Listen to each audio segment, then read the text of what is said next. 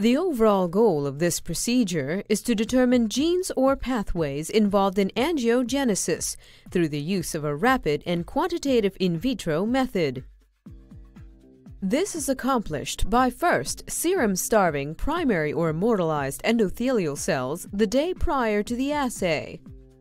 The second step is to incubate endothelial cells with calcine for 30 minutes, followed by washing the cells with PBS. Next, the endothelial cells are trypsinized, filtered to remove clumps, and counted. The final step is to combine endothelial cells with conditioned media containing possible angiogenic factors and dispense them over solidified basement membrane extract. Ultimately, light or fluorescent microscopy is used to visualize tube networks, which can then be quantified using specialized computer programs.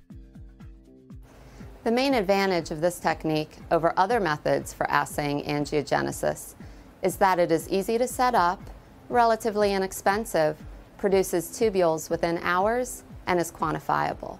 Demonstrating this technique is Erica Bullwinkle, a graduate student in the biology department at American University.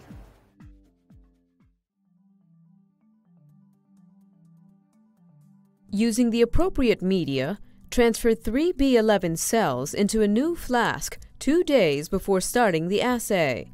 For the best results, the cells should be between the 2nd and 6th passages when used.